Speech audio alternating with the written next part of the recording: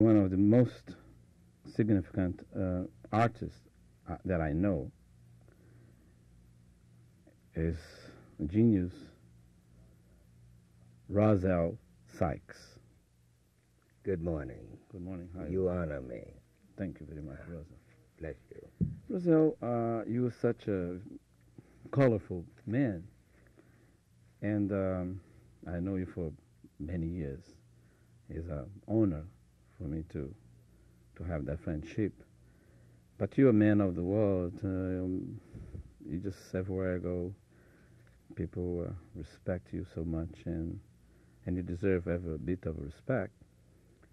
And I'd like to see you tell me a little bit about your beginning of this magnificent life that you have, and how, where, and where. It began in the river of my birth, St. Louis, Missouri, they say. How many years ago it was. As a lad, I began to see, feel, believe, have confidence in that feeling, in that sight, and began to doodle, began to say hello. My life came through the force of it. I met people here and yonder. Things were said to me about me. But believe me, as I now say to you, I survived all of that. I'm loving me now. And that's the beginning from love. From the love of my mother and father, blessed be I. And thusly here I am. It's beautiful.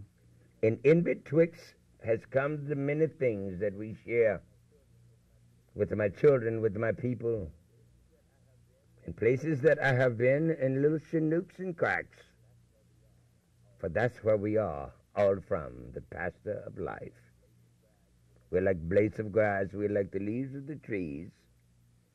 We're beings, and I love to be my best me.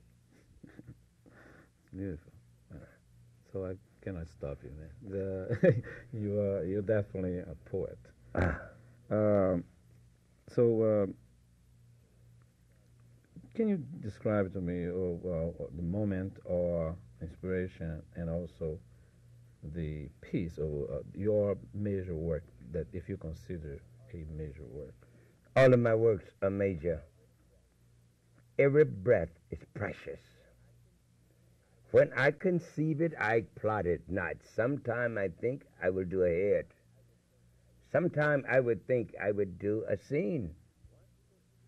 But once this conscience began to play, the subconscious take over, and consciously you just become the instrument and the play of the work. Here I have brought some work with me. They were intent purposely, as jazz as it came through me. And thusly I named it my jazz pieces. Mm-hmm. But consciously I did not set out to say I will do ye, ye, and yom. No.